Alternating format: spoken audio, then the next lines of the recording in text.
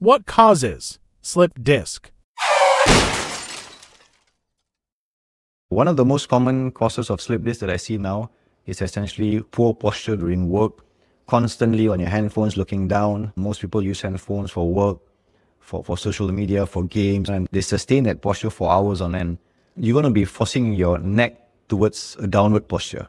And prolonged, sustained downward posture will cause this to slip back and start to impinge on the nerves that come out from the back. The spine has a lordotic alignment, which means that it curves like a C backwards.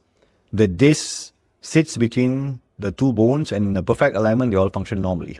Now, when we force our spine in a forward alignment for prolonged periods of time because of sitting posture, because of working posture, now what happens is that the disc is now pressured more towards the back, and that's where the nerves and the spinal cord is.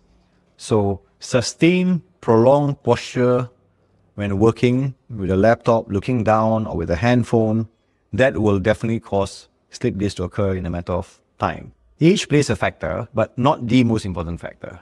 With age, there is normal regression of disc elements. When we are young, our disc material, our ligaments are strong, but as we grow old, they tend to become a little bit dehydrated, they tend to become a bit weaker. So as you get older, you may develop slip disc, but age alone is not a main factor as to why patients get slip disc.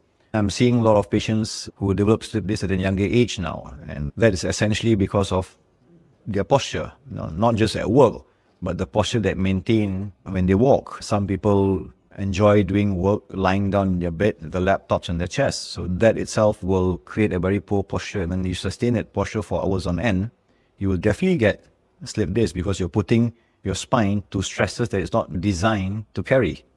Certain sporting activities may also cause slip disc. Lifting heavy loads without proper posture, without proper core strength will result in slip disc. So I have a lot of patients who have lifted heavy weights and unfortunately develop slip disc when they try to push more. Trauma, of course, is one of the more common causes of slip disc.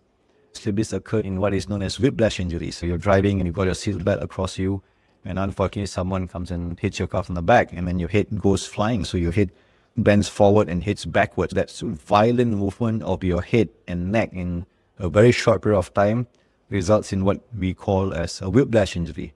The stress essentially is put mostly on the disc, will result in ligament tear and unfortunately slip disc. That is another common cause of slip disc in patients who have suffered an unfortunate whiplash injury in a car accident.